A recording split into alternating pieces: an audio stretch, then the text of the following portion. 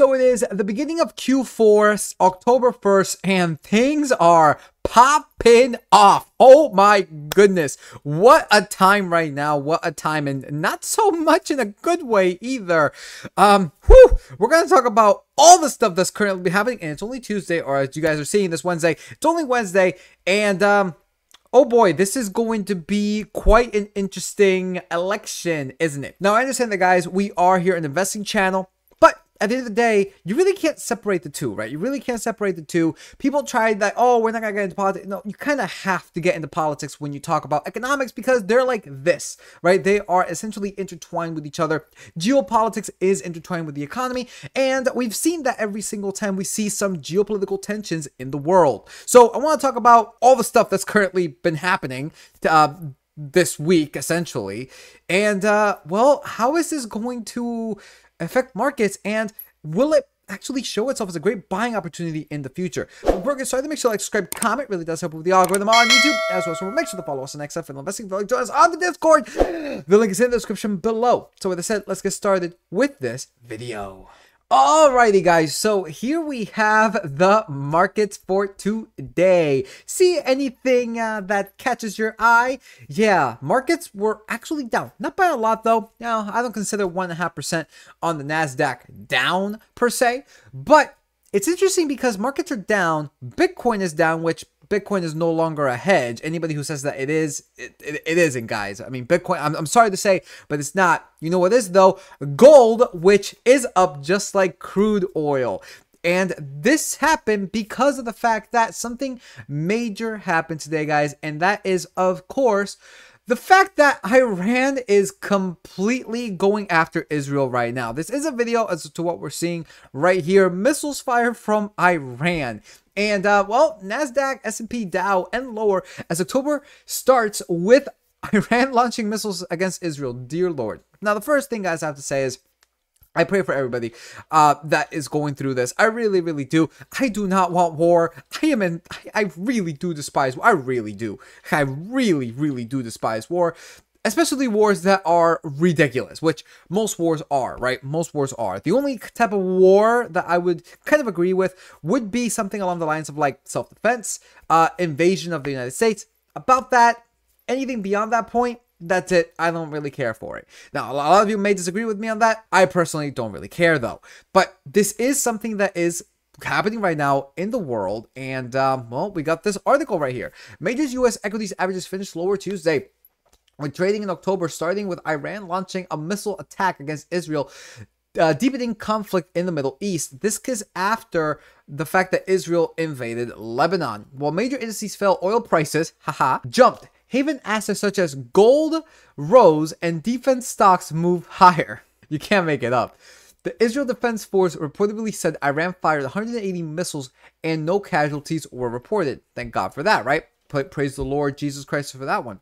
The NASDAQ composite ended 1.5 points lower, and the S&P 500 down 0.9, their biggest losses since early September rout. The Dow Jones down 0.6, down after 3 straight wins. The indices finished off session lows. Wall Street widely watched volatile gauge VIX surged 15%, and during the day it hits the highest level since mid-September, above 20. So, obviously, guys, that is the main thing here, is the fact that, yeah, Iran, and here's the video again from Global Military Info on X. Iran has fired off a lot of missiles into, man, this is terrifying. This is absolutely terrifying. It really, really is. But as we just read, it did have an effect on stocks. More specifically, the defensive stuff, right? The actual defensive and hedges when it comes to against markets. We can see that crude gained today 1.5%, guys. It's currently at $70.88. Now, you guys can see that this is a pretty big spike, specifically starting at market open, right? Starting at market open around 9:30. Boom, instant gap up, and it did have a little bit of a pullback right there around, what is that, 130, 115 essentially, but it still ended a lot higher. However, if we take a look at this on the year to date, this is still 1% down on the year to date. Now, the other one that did gain a lot as well was gold. Guys, I am not against gold. I am just for buying things that actually, assets that actually grow, right? Real estate and stocks. Gold is a great asset to just maintain value, not to grow value, not to build wealth. So that's essentially my whole stance on gold. And we can see that it did gain to a 0.84%, which, it was enough of a gain to being mentioned here in Seeking Alpha's articles, right? So that's essentially what happened with that. Now, we also had today the union strikes. The union strike is a little bit old, but man, there is this article right here that it is just absolutely bonkers. So for all those of you who do not know, the port unions, like the dock workers, as you guys can see right there, union striked.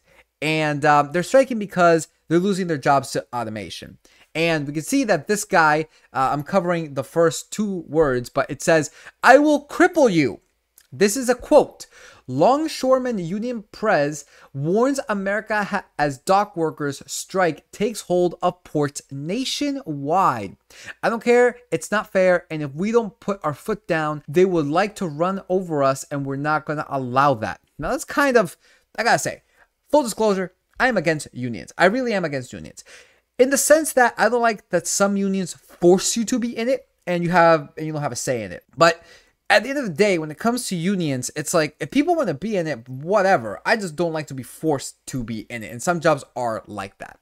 But the way that this guy talks is kind of crazy. We got over here, International Longshoremen Association President Harold Daggett said the strike his union launched on Tuesday would quote-unquote cripple, America with a shutdown threatening much of the U.S. economy. "I will cripple you, and you have no idea what that means." In a news scrum, Daggett said the issue for workers is protecting against automation, which he says is currently, quote, "not strong enough because what happens is they come in with new technology. We just caught them in Mobile, Alabama, called AutoGate, and that means that trucks are coming in and they're already checked in somewhere else and not using the checkers in the ILA to circumvent the contract. I don't care," he said.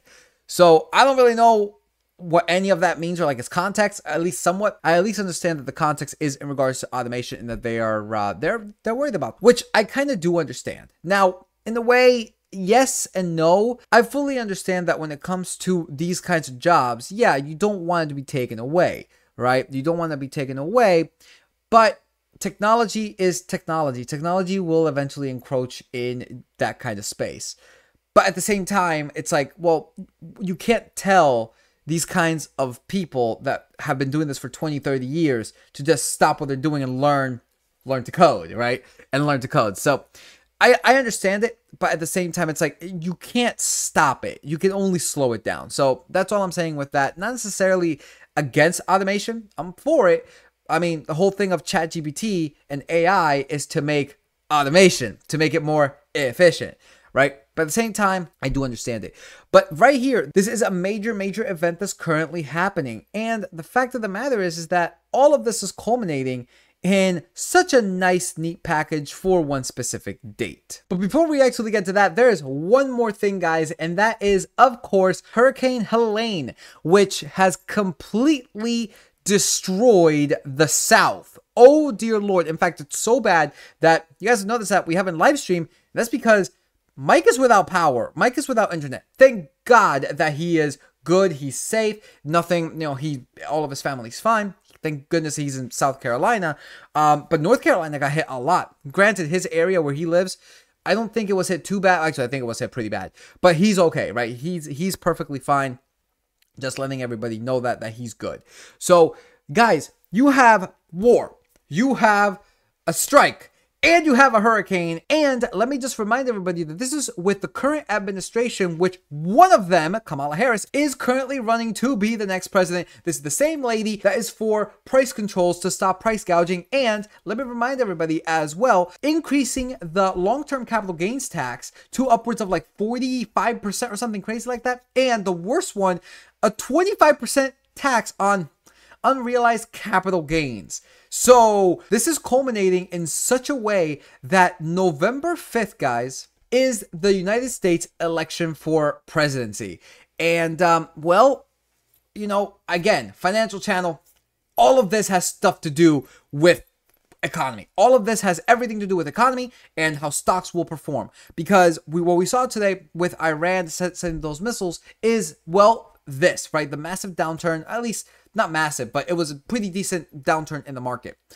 You have the union strike workers. Guess what happens when the effects of those strikes start to trickle down into the economy and into earnings? Things are going to get bad. And then on top of that, with hurricane, all of that infrastructure is destroyed. Things that were made in those states that were destroyed by the hurricane now can no longer be made. So now you're going to have a massive shortage supply due to the hurricane and due to the union strike. And then at the top of that, a war. Everything around that region, in the Middle East region, that we get from there, or any ships that pass through like the Egypt canal, or any of those like specific canals that go through land, all of that's stopping. So this could culminate in a complete catastrophe when it comes to the markets, and we could actually see the recession unfold as well. Maybe this is why the Fed began cutting rates, because they foresaw this coming. I don't really put past anything of them anymore. I really don't. And then and on top of that, the fact that the election's happening. So this is going to be a complete mess, guys. It's October. We got like four weeks and like 5 days essentially until the election, and stocks are probably going to be the most volatile to date. We'll see what happens. Guys, stay safe out there. If you were with the hurricane, if you were impacted by the hurricane, I pray for you. Please make sure you find water, you find help, you find food, you know, all of that. If you're in the Middle East, I pray that everything, you know, settles down quickly. I pray that the Lord Jesus Christ has you guys in his hands. And, well, in regards to the union workers, pray for them as well, that they find guidance and knowledge to hopefully come up with a negotiation where this stops, because this is going to be pretty bad in the upcoming days. I don't want anything bad to happen, but it might present itself, guys, for stocks to fall. And if they do fall, great buying opportunity, I guess. We'll see what happens with that. Again, stocks may not fall at all. We'll see. But anyways, that pretty much does it for this video. Make sure to like, subscribe, comment. Really does help with the algorithm on YouTube. As well as remember, make sure to follow us on XFL Investing. And if you'd like to join us on Discord, which is the best way to get these videos, the link is in the description below. So with that said, peace out, and we'll see you all next time.